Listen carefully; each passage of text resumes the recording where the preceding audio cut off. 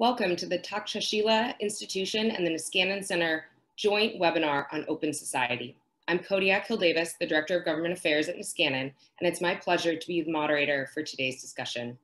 Before we begin, I'd like to provide some background on our respective organizations and our speakers. And as a reminder, there's a Q&A button at the bottom of your screen, and we encourage all attendees to submit questions throughout, and our esteemed panelists will answer them at the end. Luckily, that's not my job. The Takshashila Institution is a center for research and education in public policy. It's physically located in Bangalore, India, but it has been operating around the world since 2010 via the internet. As an independent, nonpartisan research think tank, they are engaged with India's relationship with the world, transforming how India is governed, and exploring the intersection of technology, economics, and politics. The institution's work is rooted in the values of freedom, openness, tolerance, pluralism, and responsible citizenship. Similarly, the Niskanen Center is a public policy think tank based in Washington, D.C. Founded in 2015 with a mission to develop market-based solutions to public policy challenges and to promote the values of an open society. While our policy work is nonpartisan, it is often described as centrist.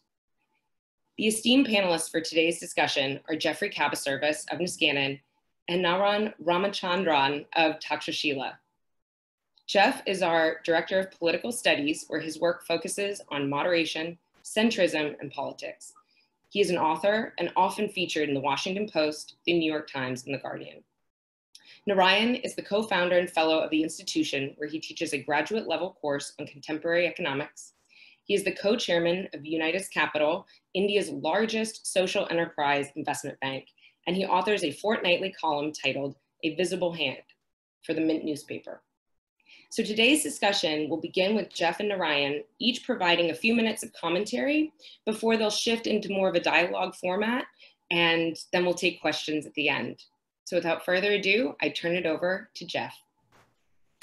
Thanks very much, Kodiak, for that introduction, and I'm glad to be here with Narayan, talking about today's topic, which is open societies. How does the need for tolerance impact government action? And thanks to all of you who are on the screen for being here with us as well.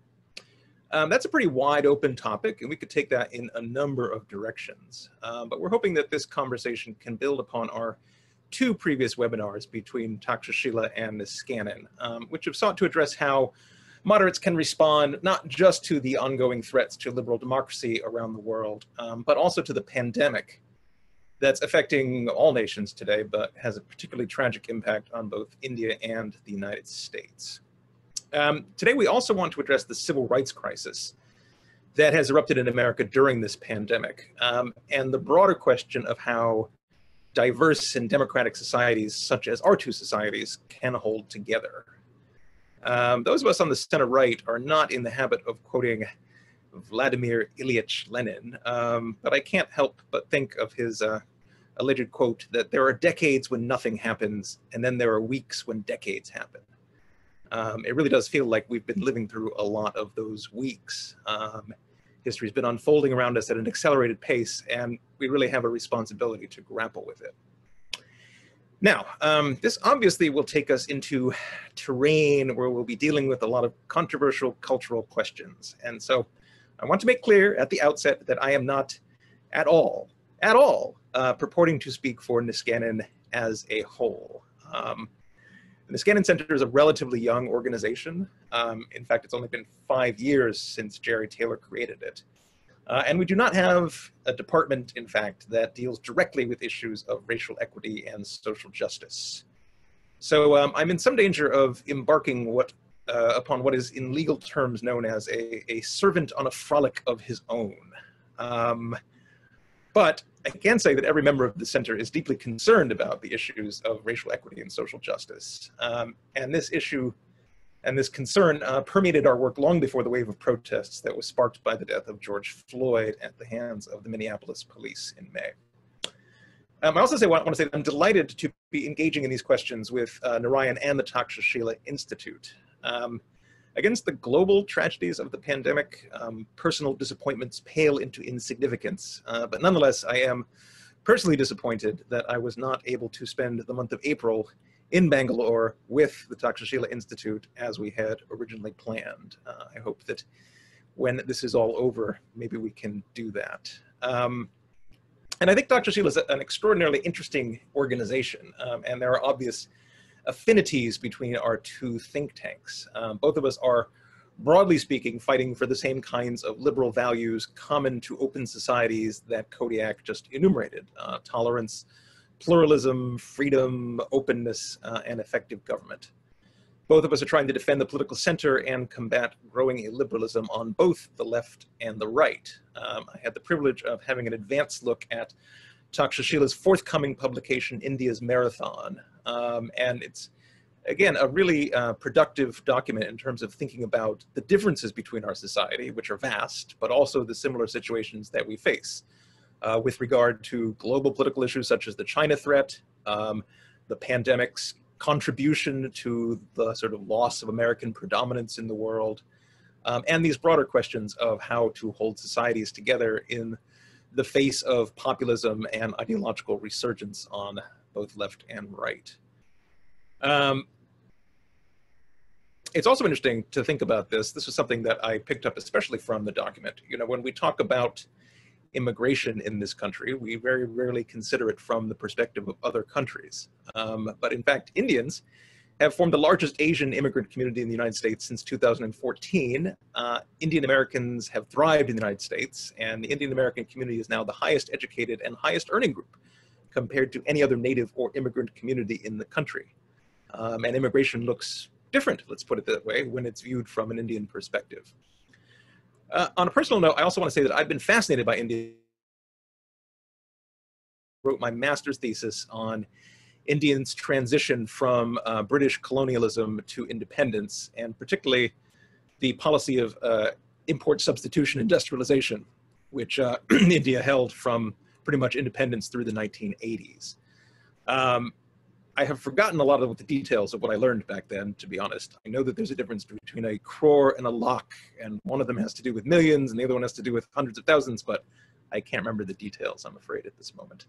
But what really did stick with me was the absolute independence and the critical importance of the success or failure of India, which is the world's largest democracy, as well as home to 1/6 of humanity, and outcomes in India matter immensely to all democratic societies.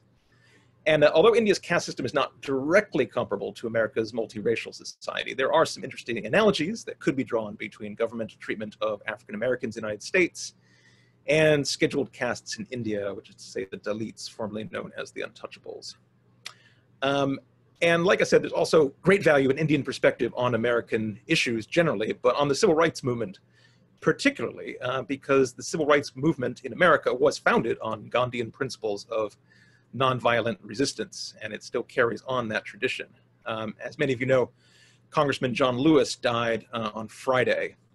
He was one of the giants of the civil rights movement. He was the chair of the Student Nonviolent Coordinating Committee and the youngest person to speak at the March on Washington in 1963, where Martin Luther King gave his I Have a Dream speech.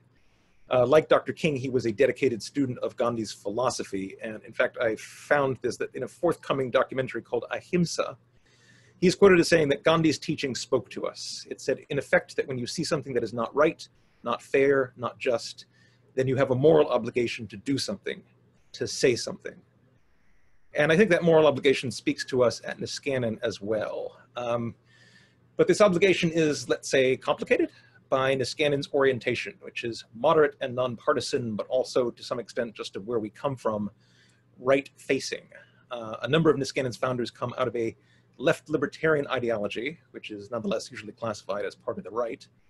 And I come from a moderate Republican orientation, which has a heritage extending back to the Abraham Lincoln and Frederick Douglass tradition, but which is marginalized, to put it mildly, in the Republican Party today.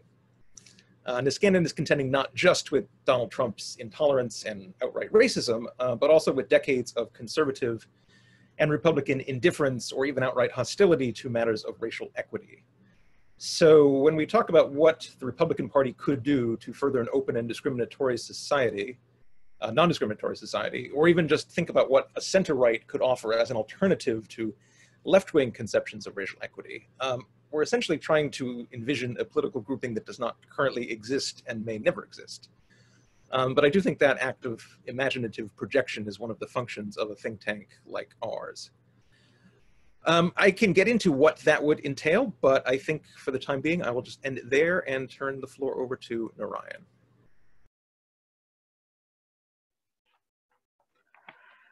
Thank you so much, Jeff. And you'll see in a moment that I don't have to reach so far across the aisle and reach for Lenin.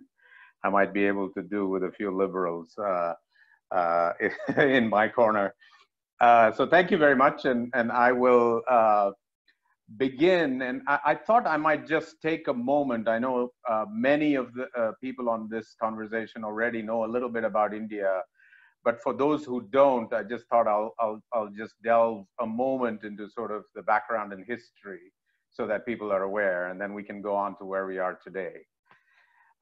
If I may begin by saying India is just, I mean, unbelievably heterogeneous. I mean, the word heterogeneity could probably be substituted by the word India or vice versa in any sort of English semantic literature. It's polyglot, it's religiously multifarious, it's vividly multifaceted. So, I mean, it is everything you can imagine and then some. In the old days, we used to say it's on steroids, but now I'll have to say it's on fentanyl in terms of its diversity. We have 28 states and 8 union territories. This after a little somewhat controversial recent reorganization in Kashmir. The numbers were slightly different before that, but we have lots of states and lots of union territories, which is the same as federal territories in the US. We have 22 official languages, and by official languages, I literally mean they have their scripts, many of them are their own grammar, and so on. Thousands and thousands of dialects. And I know all of you think that we all got married with an arranged marriage. It's not true, some of us actually didn't. But there's many arranged marriages, but probably germane to the question here, hundreds of marriage customs, sort of distant, every 300 kilometers, you run into a new set of marriage customs that you wouldn't see in the previous geographical location. So we have with veils, without veils, with turbans, without turbans, marriage in Kerala in 3 minutes, and marriage in Tamil Nadu, which is the neighboring state, in 5 days. So quite a diversity of marriage custom as an example of one variation. Another variation is we're vegetarian in the far north and the middle, significantly non-vegetarian in the south, eat fish in the east and south, pork in the west, beef in the south, and so on. So we are equal opportunity offenders when it comes to meat and non-meat. We are majority Hindu, 78%. However, we're not the largest percentage Hindu nation in the world. That credit actually goes to Nepal. We are significantly Muslim, but that's only 15% of our population. Significantly enough that we're sort of tied with Pakistan for the second largest Muslim state in the world. And in addition, we have some religions that some people on this conversation may not even have heard about, such as Zoroastrians, Baha'is. India even has a Jewish community in both Cochin in the south and Mumbai in the north. And we have dozens of tribal and animist religions. Just dozens. So quite religiously multifarious, if I could say that. India is one of very few countries born to modern independence with a democratic constitution that automatically gave universal adult franchise. Believe it or not, Indian women got the right to vote 25 years before Swiss women. Right, so very different sort of in that sense that a somewhat poor country was born constitutionally democratic with universal adult franchise. So in India, tolerance is both civilizational and constitutional. And, you know, Jawaharlal Nehru, this is my Lenin, said, though outwardly there was diversity and infinite variety among our people, everywhere there was tremendous impressive oneness, which has held all of us together for ages past, whatever political fate or misfortune had befallen us. And when Nehru spoke about it, much misfortune had indeed befallen India, including significant poverty at that time in a population of roughly 350 million people. But like any ancient heterogeneous country, India's divisions and stratifications will absolutely boggle the mind. So if the vividity and the diversity boggled your mind, then the divisions will as well. We break on caste, religion, region, class, gender orientation, and you name it, we have it here. And the politics of frequent elections, given these 28 states and 8 federal territories and 1 federal election, we have frequent election. And often the tool of political electiondom is to use one or more of these divisions for political gain. And so, like everywhere, the divisions in India are as manifest as the tolerance and constitutional oneness that we're all at least granted in theory. In India too, after independence, and independence was in 1947, the liberals came to power after a long battle for freedom. So in a sense, you could say they deserved their turn at the wheel, if you would. But they soon lost contact with the masses. That's somewhat what happened pretty much everywhere else. And that created a backlash, somewhat like what happened everywhere else, of populism, both from left and right. And in India, it is somewhat like the US, a populism from the right that has come because the liberals, as they became more and more the establishment, ended up being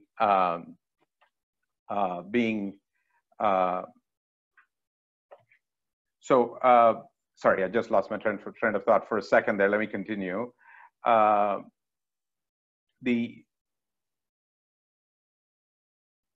Just going to take a minute. Sorry, somebody here gave me a glass of water that stopped the direction.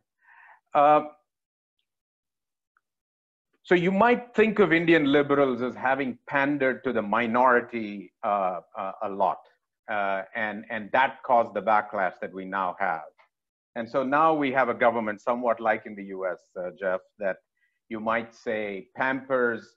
In the US, you might call it pampers the elites. Here, we might call it pampers the majority. There's some debate to be had whether the majority is the elite or not, but in India, we have sort of caught between the rock and the hard place of pandering to the minority and pampering the majority happening, which is where I think your observation about a centrist position that does neither, but navigates a much more balanced path between the two, I think is germane. And I'll quote James Madison, somebody from your neck of the woods a little bit here, that there are more instances of the abridgment of the freedom of people by gradual and silent encroachments of those in power than by violent and sudden usurpations, right? So that's sort of what's happening pretty much everywhere, but certainly here happening in India. But let me conclude with a hopeful direction, and for that I will lean on Martin Luther King. The arc of the moral universe is long, but it bends towards justice. The famous quote from Martin Luther King, which I think Lewis also loved. Now, as a man from the financial profession, I might, if I were to mark that to market, say that's a little bit more hopeful than it actually is. But at least as a normative statement, I think we can say, if not that it actually bends towards justice, that it should bend towards justice. So there is that hope for all of us. And even though the title says, what can government do? I might actually expand that to what can all of us do? I think governments really should create the ambience in which tolerance is both practiced and nurtured.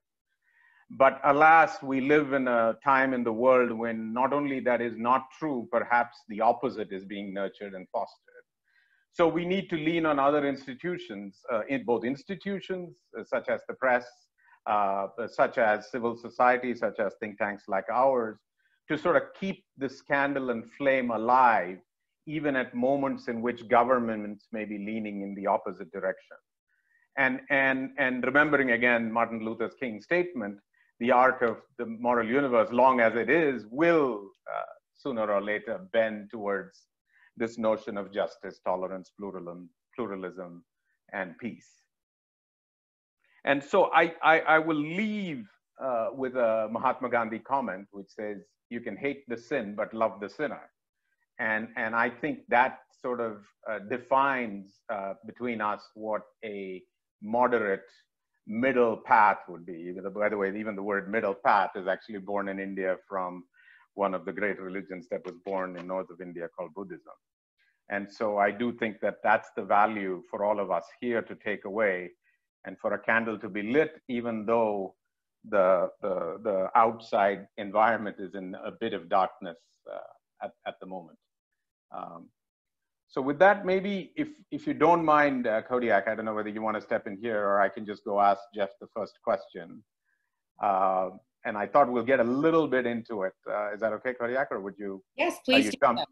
I'm enjoying this conversation already, so I think I can step back and you take it over.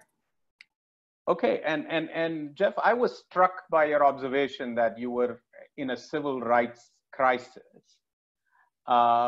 And having, I know you're a scholar and student of that time as well. So could you just compare and contrast a little bit how the 60s looked and how today looks? And I'm captured by the observation that in your mind, they seem at least similar in intensity. Thanks, Narayan, for your remarks and also for your question. I think I would say that in a broad sense, the United States civil rights movement has never ended and should never end, because our progress toward equality is at best incomplete. But, and here's where I perhaps draw a line with some leftist colleagues, I do think that there has been progress. And I do think that the 1960s was an era of progress. The difference, however, I would say between the 60s and nowadays is, number one, the civil rights movement as it existed then was in response to a much harsher regime of Jim Crow segregation. And one of the great achievements of the movement in the 1960s was the achievement of legal equality for African Americans, which had been denied through the institution of outright chattel slavery for the first 2 centuries of our existence as a country, and then for another century in the form of legalized de jure segregation. That meant that there was a long history of the struggle against legal segregation. There's also the reality that because it was the Republican Party that had fought the Civil War against the Democratic Party-dominated South, it meant that the Republican Party was still at that point the party of civil rights, or at least had a claim to that heritage, which was very much on the minds of a lot of Republicans. So, you know, a lot of conservatives nowadays like to trumpet the fact that Republicans voted disproportionately in favor of the Civil Rights Act of 1964 and the Voting Rights Act of 1965. And that's true, and that was also because at that point the most conservative element in American politics were Southern Democrats, who had enormous power in Congress. But much of that Southern segregationist element flowed into the Republican Party and was lured to the Republican Party through the GOP's Southern strategy, as well as just changing perceptions. So the Republican Party in many ways abandoned its political civil rights heritage. And that is a critical difference between then and now, because in the 1960s, it was still possible to believe that both parties would compete for the allegiances of all minority voters in the country. And what we have now is a situation where the Republican Party is largely a party of whites. In fact, under Donald Trump, it has become largely a party of non-college educated whites. And our politics is polarizing not just along political lines, but along racial, ethnic, to some extent, gender lines as well. And this is a very dangerous situation. And although we have not had rioting on the scale of what happened in the 1960s, not anything like that, nonetheless, in some broad sense, it's a more worrisome time than it was in the 1960s. Jeff, would it be fair to say that the racist systems that we were confronting and challenging in the 60s were more overt than what we're facing today, that we're really trying to get at some core institutionalized systems that are a little bit harder to see? They're not quite as clear as separate bathrooms or water fountains, but they're just as insidious? Yeah, I think that's a fair statement, Kodiak. The battle of the 1960s was against de jure segregation. But this also existed alongside de facto segregation, segregation which is not necessarily maintained by the power of the state, but which nonetheless persists. And this is what we're talking about when we refer to systematic inequality. And, you know, I have issues, a lot of issues, which we probably will get into, between what we believe in the moderate center-right political alignment versus a forthcoming kind of successor ideology to liberalism, as it's been called, based on critical race theory. But you know, you have to actually admit, if you are on this side, that it has valid indictments of the failure of liberalism to achieve racial equity, particularly for African Americans. Yes, you know, we as a society have advanced enormously in our racial attitudes. There's no Jim Crow segregation. But consider that in 1968, the year in which Martin Luther King was assassinated, Black households earned only 60% as much as white households and owned assets in terms of wealth that were less than 10% of white families. Well, those statistics are exactly the same today. And it's that persistence of de facto segregation that we have to address in the present moment. Yeah, and Kodiak, if I could take a sort of an Indian stab at that. I do think the nature of the challenge has moved from what Jeff has called de jure to de facto. And in that sense, the battles and the debates and the riots in some instances are much more challenging, because you're combating an attitude, a state of mind, a state of being, rather than a law or of anything that is tangible, which even here in India we used to combat a lot more in the earlier days. Of course, India is much more adolescent in its democracy than the US, and therefore we still have to do some work on the de jure side. For instance, in India, only very recently did LGBTQ rights even get partially allowed, right? But that said, I would sort of agree that the battle has moved to the ground of de facto and combating that. That battle is also difficult because there is, of course, this obvious view that where you stand depends on where you sit when the observation is insidious, right? So you can sort of push things back and forth a little bit, depending on whether you are here, there, or in the middle. And so there is no obvious answer to the questions that we raise that are more complex in their construct because of. Now, that said, I think not enough work in either of our countries has been done in terms of separating somewhat simpler issues and dealing with those first. I think that has 2 or 3 immediate positives. One positive is a few issues get handled. Second positive is there is a demonstration effect that there can be something that happens. And the third, I think from a societal point of view, which is most required in a system where you're dealing with de facto issues, is that trust between the policed and the policemen, metaphorically speaking, with small p's, can improve, right? And of course, in the US, it is literal. It is between the society and the policeman. But even more broadly, it is the class of policemen and the police, and the famous quote as to, you know, qui custodia ipso custodian, right? So who will police the policeman has come back to haunt us in all senses of that term, both at the political sort of policeman as well as where surveillance is just going up and all kinds of human rights violations on privacy are taking place at various levels, but also at the community level through actual police in a very, very different way. We don't have the same issues that you have there, but the lack of trust between police and community is manifest here as well. I mean, policemen in India do not carry guns on the street, but their arbitrary exercise of power undertakes many forms that are unacceptable to the community. So in that sense, there is great similarity, even though there are many technical differences between our societies.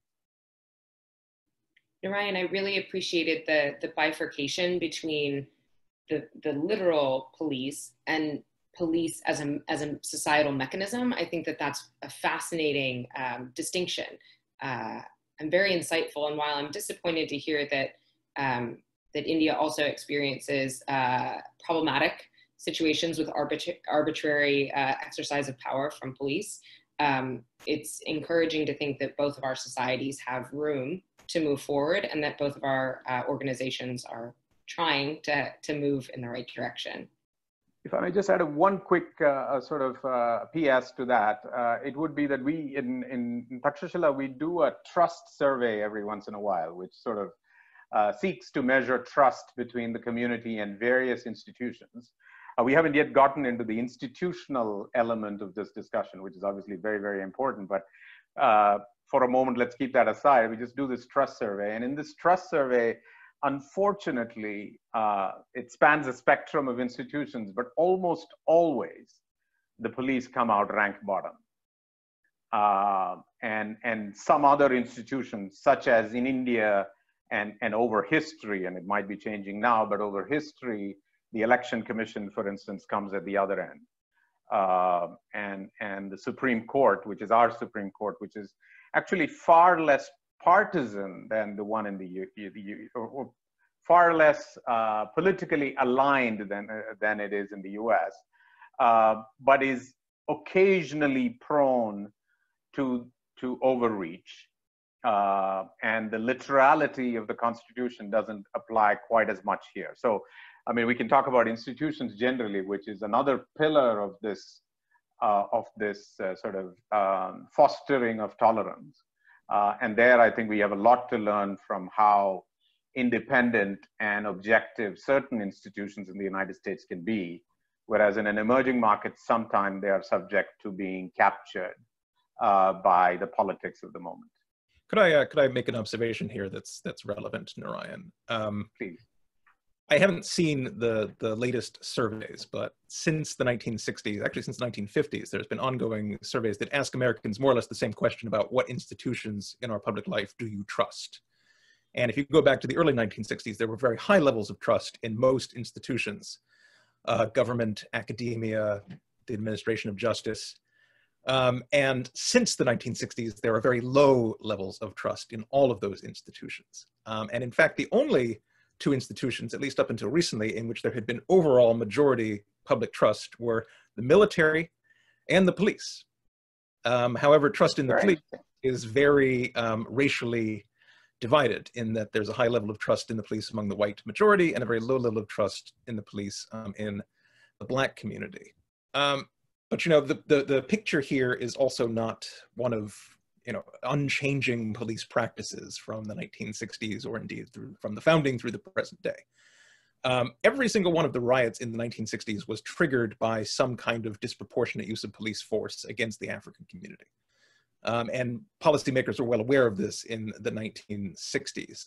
And I spoke with a number of the people who took part in presidential commissions, such as the Katzenbach Commission on the Administration of Law Enforcement and Justice, as well as the Kerner Commission on civil disorder in the United States. And they were always emphatic that what was needed in the United States was a change from policing cars to, and in that sense, small p, professionalized police, to community policing. A model in which police would actually work to gain the trust of the community, which in turn would actually lead to a higher closure rate for crimes, because people would actually talk to the police and tell them what had happened. And there actually was considerable progress in community policing in the United States from the 1960s through really the end of the last century. And then 9/11 changed a lot of things. 9/11 really contributed toward a militarization of the police, which undid a lot of the work of community policing. And it's clear that one of the things that has to happen now is a demilitarization of the police, as well as some means of making the police both more accountable to the communities that they serve, as well as more integrated with those communities. Yeah, in that sense, the word, I think, defunding refers a little bit more to demilitarization. Maybe the mechanism is defunding, but I find that sometimes those two words are used interchangeably and not quite distinctively enough. I'm not a big fan of defunding as a term because, you know, if that's not what you mean, then you probably shouldn't call it that. On the other hand, it is true that the majority of Americans, when they hear this, don't interpret it as just withdrawing funds for the police or indeed abolishing the police. They do see it as indicative of a need for reform, perhaps a need to shift resources through to more socially oriented kind of social welfare institutions as well. And it's true that the police perhaps have taken on a lot of responsibilities that they would be happy to leave to other entities. I agree, Jeff. I think defunding the police as a kind of a rallying cry really incites a strong feeling from the right of just being an untenable idea. But if you were to suggest shifting resources, say, to social workers to provide some of the services that our police forces have been stepping in to cover, I think you'd find a lot more traction for an idea like that. But unfortunately, it doesn't fit as tidily onto a sign or bumper sticker as defund the police. And, you know, there would be difficulties with that too, given that American society is awash in guns, which is not the case, for example, in most other societies, such as India. We have particular problems here. I also want to, as long as we're on this topic, you know, if you are a white moderate, you cannot address this subject without hearing in the back of your mind the accusation from Martin Luther King's letter from a Birmingham jail in 1963, which is that the main obstacle to racial progress is actually the white moderate more than the racist, because the white moderate is more dedicated to order than to justice. I think society needs both order and justice, and crime, for example, is the solvent of the liberalism of the 1960s. That's really why liberalism fell as much as any other reason.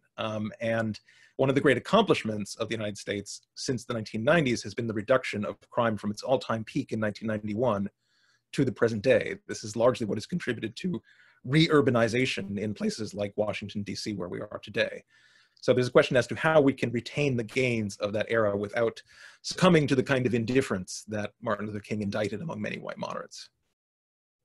Yeah, maybe, Kodiak, with your permission, I can just stretch that as sort of our last sort of discussion between us before we go to the audience. And that is this somewhat widely held notion. You know, my daughter is just back from college, as I told you, Jeff, and I've been having lots of debates with her. And for a 19-year-old, the difference between moderate and insipid is not a meaningful distinction. And from her point of view, no real change can come from being insipid. And so she stresses the point that in fact, issues have to be painted in spotted owl terms so that we actually end up with a conclusion, even if the statement of the issue is obviously extreme in its construct. Now, those of us who have lived history and who have seen the history of the world and the extremes on the other side, where malignancy sometimes coexists with extremism, know that that's not necessarily true. But it is something that is a common objection to taking the middle path, that the middle path is much too trod upon and therefore won't lead anywhere. I wonder if you have any thoughts about that before we... You know, we tend not to like the word centrist around the Niskanen Center because it suggests too much of, what do I stand for? Well, I don't know. What's the left stand for? What's the right stand for? I'll find something in the middle. But, you know, there is a temptation to illiberalism on the left and the right in terms of not being confident that the liberal practices of reformism and open debate can get you where you want to go as a society. But I would argue that just about every advance that we have made as a society has come through open debate, discussion, and the sorting out of good ideas from bad. And again, the Civil Rights Act of 1964 kind of being one of the critical, most important pieces of legislation passed, which was in its way both a radical step because it actually conferred legal equality on a group that had not had it, but also was very much a moderate movement in that it did rely on this kind of liberal process of negotiation and dialogue. and also was conservative in that the civil rights movement was based upon the country's foundational documents and principles of equality for all, as well as the old American motto that's still on our dollar bill, a pluribus unum, from many one. So I think that the current iteration of the civil rights movement that we are now experiencing will also have to partake in some level of radicalism, moderation, and conservatism if it's to succeed. Well, gentlemen, thank you so much. This discussion has been wonderful, and we have some very, very good questions, so I want to make sure that we reserve time to get to those. We have about 20 minutes left of this conversation and 4 questions so far, although I have a feeling we may get some more. So I'll start with the first question. Is pluralism and tolerance made difficult by social media? If yes, is there any hope that this could change in the future? Of course, social media is a pretty new construct, only about 10 years. Should I go first, Jeff? Sure, please. Yeah, so as some of you may or may not have caught it when Kodiak did the introduction, but among many things, Takshashila is born young. Most of our researchers and scholars are well under 30, and somewhat like our country itself, the median age is 25. So even though I don't belong to that generation, I can at least borrow from them liberally. Social media as a, I mean, the history of discussion, debate, enlightenment, and thought has always been impacted and influenced by the medium of discussion. So this is not new. Ever since Athenian democracy or the Buddhist, debates of thousands of years ago, or the advent of the Bible and the subsequent age of enlightenment and debates then, a medium of communication, a channel of debate, as the Federalist Papers and the famous debates in the US and so on, has always been an important element of both setting the debate and evolving and influencing the debate. But social media is, I think, fundamentally different because it is a little bit like, to mix some metaphors from physics, it's a little bit like Heisenberg's uncertainty principle. The presence of social media actually changes the debate. And so sometimes in predictable ways, but sometimes in very random and unpredictable ways. And I don't think the scholarship or serious study has really delved into this sufficiently to comprehend the full impact because of this nature of intertwining of social media in the debate. It's no longer a channel, it is a participant. By becoming a participant, and again, to really mix the metaphors, the virality of it all changes the outcome quite dramatically. As we can see everywhere from what happened during the Arab Spring all the way to now, very recently now, you have these little warnings on fake news that are going out, at least on Twitter and not quite yet on Facebook. Very much an evolving topic in which extreme scholarship. Now, the only thing I will conclude with is to say, unfortunately, innovation and technology cannot and will not be stopped. So what we will need to do is to evolve the practices around how we use them rather than try to stop the technology and the innovations themselves. Jeff? I just add quickly that Niskanen had a conference about a year and a half ago at which we brought in Martin Guri. He's the author of a book called The Revolt of the Public. And he essentially hypothesizes that the spread of social media has undermined authority of all kinds, not just governmental authority, but the authority of experts, the authority of institutions like the main big 3 news channels that we have here to set the terms of the debate.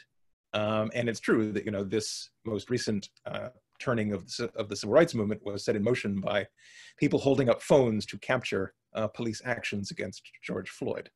So I think there's no question but that social media has had an enormous impact on how politics is conducted, even just how interactions happen between individual citizens and experts, and that's going to have very wide-ranging repercussions. So Kodiak, just one last addendum to that. I mean, when we first launched into it, I don't know, 6-7 years ago in social media terms, we were all actually celebrating the democracy of information, because the transparency of information and the ubiquity, if you will, of it all.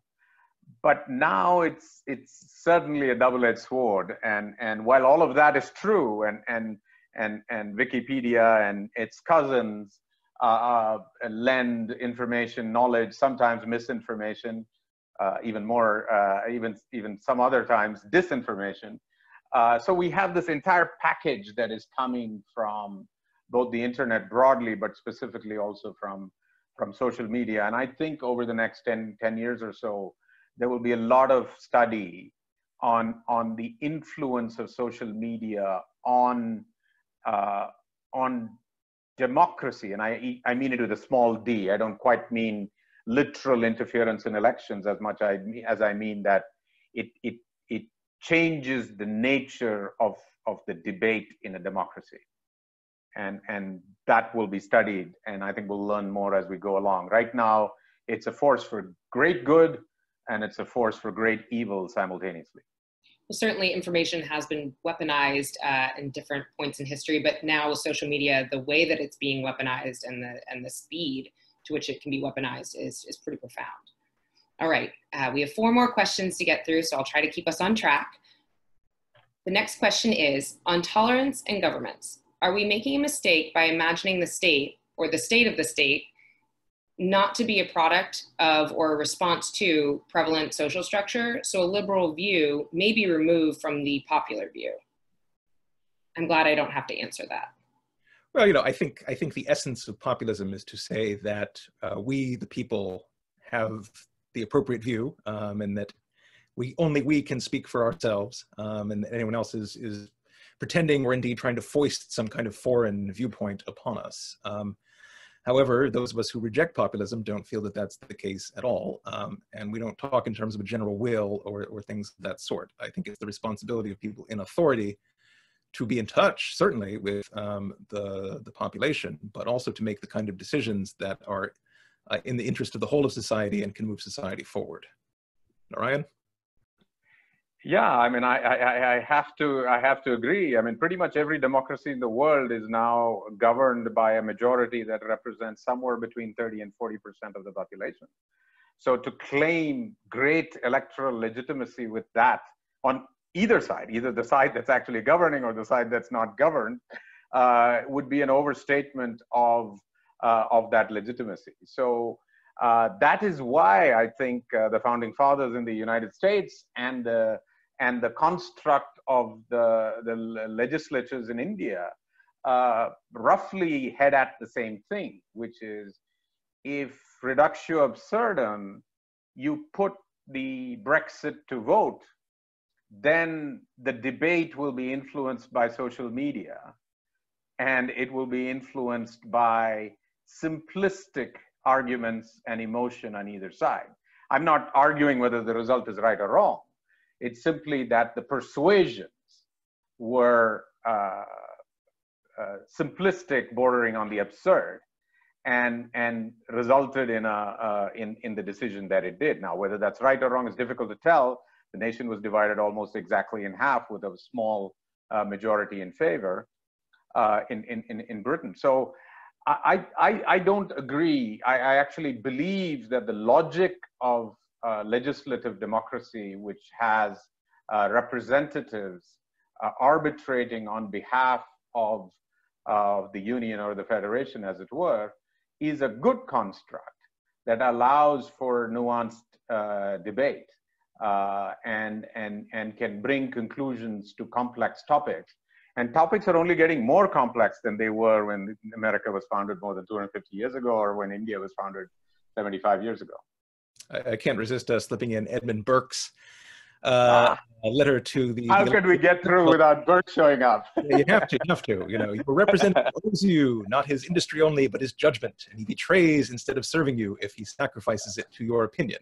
However, it's also worth pointing out that Burke then lost the next election after he said that. All right, next question. Do you think a laissez-faire economy is feasible in today's world? And I take that to mean not just in the US, but globally and in India and perhaps other places as well. Narayan, you want to take that? You're the financial man. Yeah, sure. You know, I think I mean, if you literally mean laissez-faire, the quick answer, it never was possible, and I don't think it's possible now. So if we were sticking to the literality of it, I don't think it's possible. But that said, has prosperity come from free markets? Has it come from belief in market ideology broadly? Has it come from putting in institution of societal and market failure insurance against those odd instances of market failure? I think absolutely yes. So if I were to slightly tone down the rhetoric to are free markets possible, I think not only are they possible, I think they are the least imperfect way of organizing oneself going forward, at least as far as we know today. Of course, knowledge might improve and we might get something else at a future time.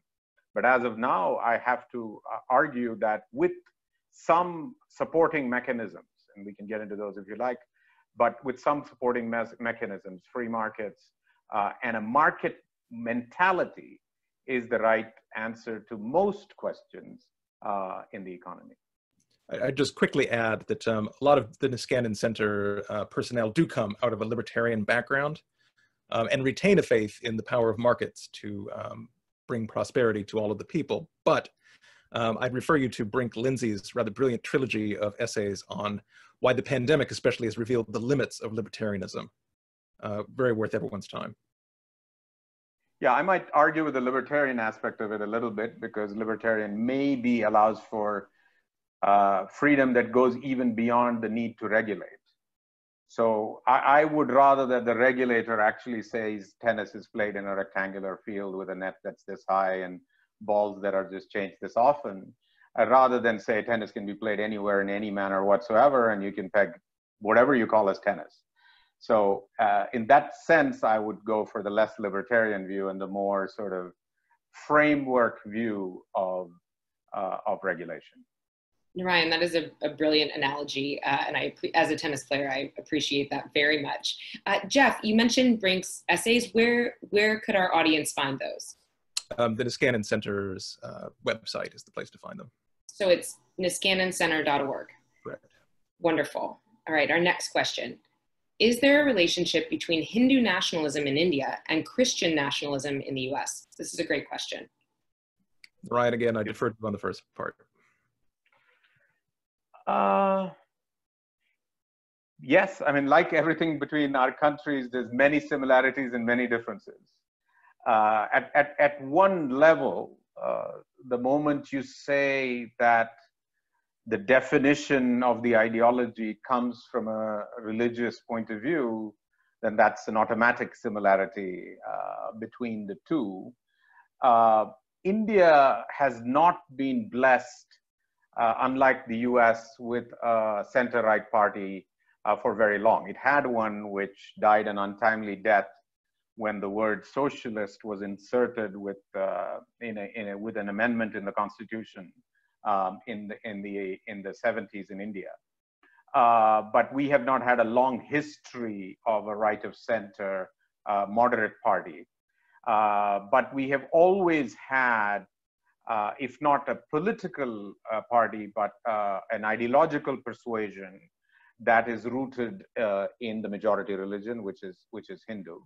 And in that sense is very similar to the US. In the US, if I am correct, and Jeff, I will stand corrected if I'm not, the moderate wing of the Republican Party actually predates the religious one by quite a bit. And the religious one is a much more modern construct. It's actually the opposite in India. also the issues of the two parties are, while majoritarian, and I don't even know whether the word majoritarian applies in the US anymore, but the word majoritarian is certainly applicable in India. While majoritarian in India, the issues are different. So for instance, the protection of the cow is a uniquely cultural aspect of the Indian religious right rather than of anywhere else, and so on. Abortion, ancient societies like India and China, there's one place where India and China have a lot in common, long ago yielded the right of abortion to the person who makes the election, which is the mother, rather than anyone else, and so on. So this is not in independent democratic India, but way before that even. And so those are non-issues really in the ideology of the Indian right. But there are many other issues that include, for instance, the sacredness of the cow and so on. And there are many such. We can go into those in detail. Jeff. It just happens coincidentally that I'm reading a book right now by Robert P. Jones called White Too Long, The Legacy of White Supremacy in American Christianity, which seems pretty germane to the moment. And the Republican Party's character certainly did change when it moved toward making evangelical Christianity its base, in effect. And Jeff, what rough moment in US history would you trace that back to? 1980. That's the first moment that the white American evangelical community backed the Republican Party for the first time. And curiously, they were drawn into politics after a long hiatus since the 1920s by Jimmy Carter's candidacy for the Democratic Party, but pretty quickly shifted to the Republicans after 1980. All right, we are down to our final question. I think we have about 4 minutes left. So how do we make classic liberal ideas more attractive to young people in both countries? Unlike the left and right-wing populists, we do not have a silver bullet solution to offer for any public policy problem. We joke about it here that if you can't fit it on a bumper sticker, people often stop paying attention. Since you mentioned the word bumper sticker, I think before we get to the actual content itself, let's talk about the method or the channel.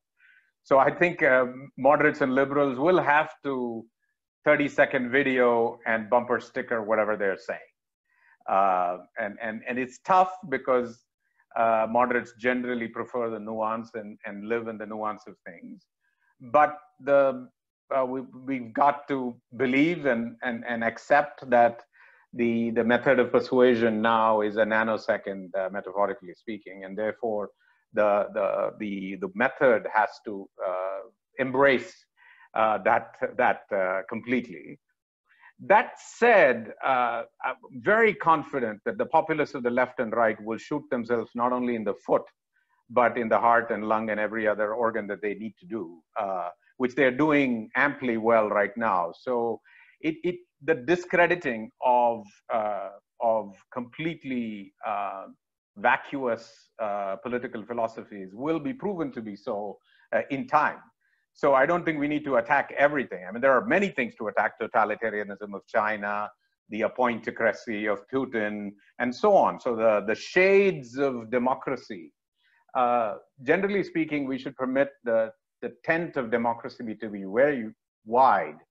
And generally for large heterogeneous countries, the answer is always in the middle. And so tough as it may sound, if we are able to modify the method, I think the population, the millennials will come to us rather than the other way around.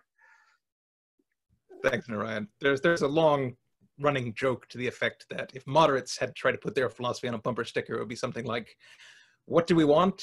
Incremental change and open dialogue. When do we want it? As soon as is practicable. Which obviously doesn't have, the kind of thrill of more extreme philosophies, but I think what moderation has going for it, indeed liberalism that underlies both the center right and the center left, is that it's the only way to actually make progress. Revolutions of all kind inevitably end in disaster and blood. And what we're seeing now with the Trump administration is that the kind of populism that he sees not only tears countries apart, but ultimately leads to problems because incompetence is inevitably associated with populism. So I'm hoping that maybe as things get worse, people will actually see that the temptations of extremism are actually not the way forward. That in fact, there has to be a lot of hard work done in terms of persuading people who don't agree with you, considering their perspective, trying to walk a mile in their shoes, as the old expression goes, and then actually doing the hard work in Congress of building coalitions to pass legislation. And this has not changed throughout our history. It has not changed really in India's democratic experience. It's the only way forward. And I think that's what the moderate path has going forward. Yeah, and I don't think it's a contradiction in terms that that you can inspire and yet be classically liberal or moderate. I think it's a fallacy to believe that that's a contradiction in terms. Yeah, there are many figures in history, Voltaire for one, who would definitely fit that definition of being an extraordinary kind of inspiration, but at the same time is able to communicate what is effectively freedom, liberty, pluralism, peace, all of the things that we stand for on this panel. Well, gentlemen, thank you so much for such a thoughtful conversation. I've certainly enjoyed it. I hope that our participants have enjoyed it as well. And now I'm going to turn it over to Pratek from the Takshashila Institution to give our closing remarks. Thanks, Kodiak. I'll keep this quick because we're at the end of the hour, and depending on where you are, you're either looking to finish your day or get on with the rest of your day, right? So we've come to the end of our three-part series, and I hope through these conversations we were able to emphasize the relevance of liberalism, market dynamism, and open societies in India, in US, and of course the entire post-pandemic world. I do want to thank the Niskanen Center for this collaborative effort, and I want to thank all our audience for being a part of this journey with us, whether it was listening to the conversation or asking brilliant, incisive questions. It was, I think, a great intellectual exercise for all of us. Right? And I just want to conclude very quickly saying that freedom, tolerance, and pluralism, these are all part of our DNA, and we want to continue upholding these values in both in public policy and in public discourse. And with that, I'll close. Thank you very much. Thank you, everyone. Thank you, everyone.